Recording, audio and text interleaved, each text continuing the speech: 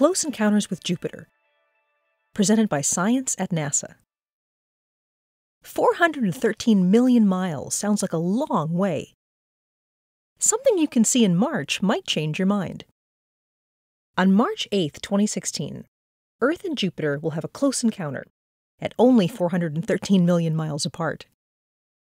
Jupiter rises in the east at sunset, shining 3 times brighter than Sirius, the brightest star in the sky. The giant planet will be up all night, soaring almost overhead at midnight, and not setting until the sky brightens with the twilight hues of sunrise on March 9th. Earth-Jupiter close encounters happen every 13 months when the Earth's orbit laps Jupiter's orbit in their race around the Sun. Astronomers call these events oppositions of Jupiter, because Jupiter and the Sun are on opposite sides of the sky. The view through a backyard telescope is excellent. Because Jupiter is so close, the planet's disk can be seen in rare detail, and there's a lot to see. The Great Red Spot, located in the southern hemisphere of Jupiter, is a cyclone wider than Earth and has existed for hundreds of years. It is easily recognizable among the planet's alternating cloud belts. The 4 Galilean moons of Jupiter are easy targets too. These are planet-sized worlds with active volcanoes, Io, underground oceans, Europa, vast fields of craters, Callisto, and mysterious global grooves, Ganymede. At 413 million miles, Jupiter will look marvelously close.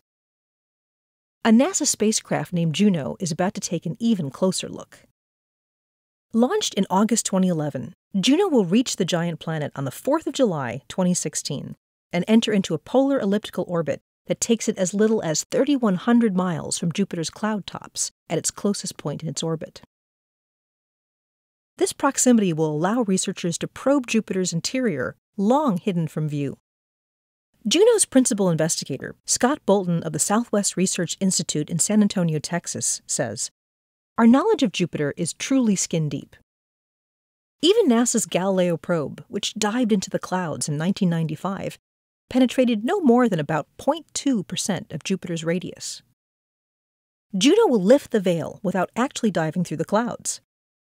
Bolton explains, "Juno will spend more than an Earth year orbiting nearer to Jupiter than any previous spacecraft. The probe's flight path will cover all latitudes and longitudes, allowing us to fully map Jupiter's gravitational and magnetic field, and thus figure out how the planet is layered inside." Researchers expect Juno to find something exotic deep inside the giant planet. Jupiter is made primarily of hydrogen, but only the outer layers may be in gaseous form. Deep inside, high temperatures and crushing pressures likely transform the gas into an exotic form of matter known as liquid metallic hydrogen, a liquid form of hydrogen akin to the slippery mercury in an old-fashioned thermometer. Jupiter's powerful magnetic field almost certainly springs from dynamo action inside this vast realm of electrically conducting fluid. Other instruments on board Juno will look for water in Jupiter's atmosphere and measure the temperature structure of its clouds, possibly solving mysteries related to Jupiter's formation and extreme climate. Last but not least is Juno Cam, a color camera modeled after the descent camera from the Mars rover Curiosity.